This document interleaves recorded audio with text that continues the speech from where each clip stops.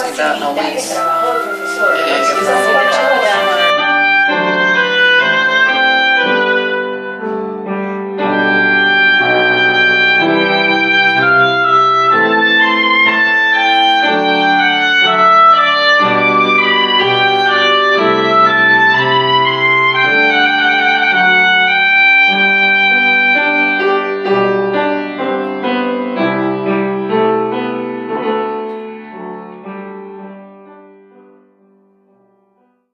The Bolles School, Florida is internationally recognized for excellence in academics, arts, athletics and activities. The World Languages Department, chaired by Moya Marks, is a leading exponent of online technology and recently opened its doors to delegates from other institutions.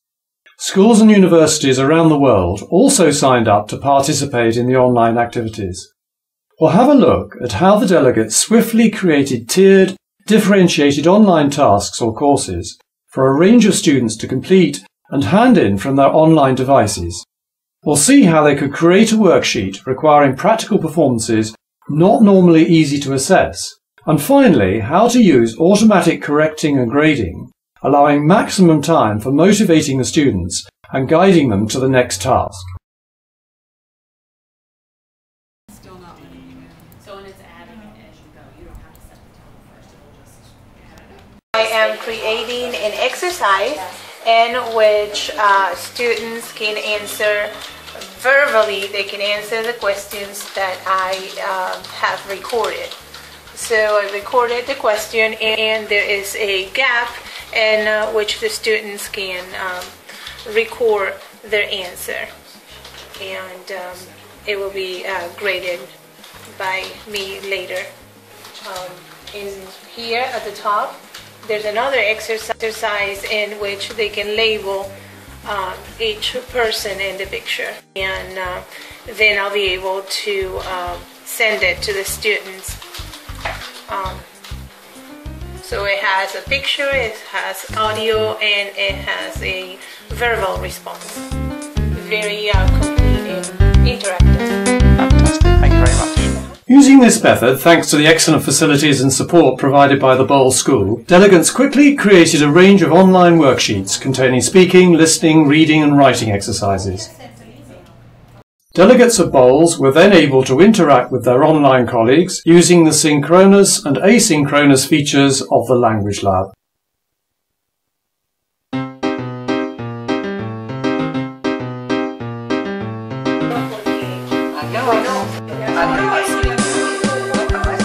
So you can actually, so this is how you would talk to. You call an individual student if you were to press call, and we've gone through how you can do paired as well.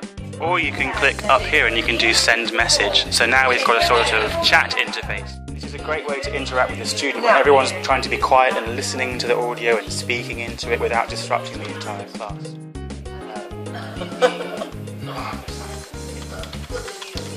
Okay, now another thing we can do with this, how do you send it? just hit enter. Yeah. Kind of like an IM. Exactly.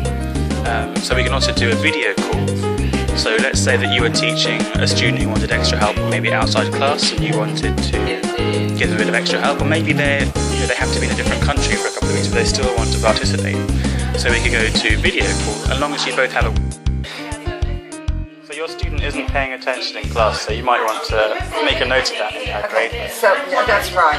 So Elise has, she's got, because she's online, she's got a webcam, so you, as a teacher of her, you can take control of her Schoolshape interface, which is why you can now see her webcam. So you can close that, and if she replies, it will pop up automatically.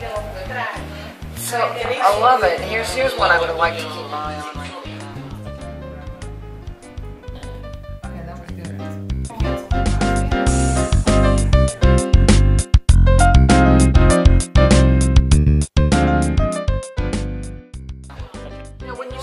I understand that there's some way that you set it to where while you're giving individual instructions, the kids are seeing a blank screen. That's exactly it.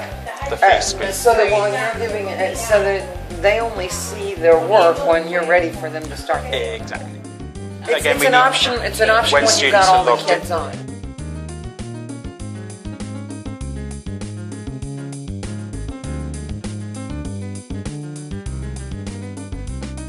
When setting work, teachers can be very precise about recipients of tasks or courses. When the Set button is clicked, they choose a group. This could be simply the name of the teaching group, such as Group 4A, or defined by level, such as Advanced or Beginners. There may be students requiring practice on a specific skill, such as listening, or ones wanting to submit tasks in specific areas, such as drama. Common reasons for creating specific groups is when students are absent because of illness or bad weather. There are also options for deciding who will assess the work, very useful if collaborating with colleagues in other institutions, specifying the start and deadline dates, and allowing students to exchange messages with each other about the task. The language teachers at the Bolles School meeting were able to set work for their own students and for those taking part in the online workshop. Here are some examples of tasks handed in to Bolles delegates from around the world. Submitted to Duval County Public Schools by Hurstbeer Point School, a Spanish listening and speaking exercise about school, and a writing exercise on the Spanish subjunctive. To Bolles from Cardiff School of Education, a speaking and writing exercise about a French tourist office. From Anadolu University in Turkey, an English grammar exercise on the use of apostrophes. From Groton School, a listening, speaking and reading exercise on Mandarin pronunciation. To North Florida University from St. Mary's Grammar, a Spanish listening and speaking exercise entitled Madrid 2020. To the Episcopal School of Jacksonville from Highcliffe School, a Spanish listening and speaking exercise on the 2012 London Olympic. To St John's Day School from the Bridge Academy and the Open University, a listening, writing and speaking exercise based on an Asterix video clip. There was also an excellent video submission from Valencia College on the subject of my hometown in American Sign Language.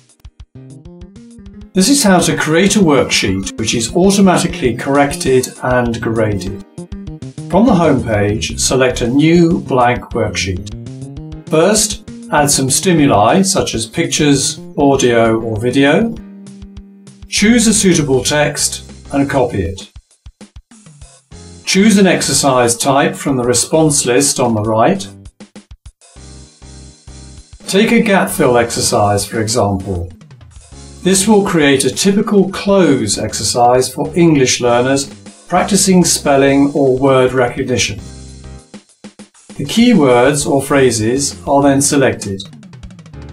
The student answer view shows how the student will see and fill in the worksheet. The teacher marking view shows how the worksheet will look when automatically graded.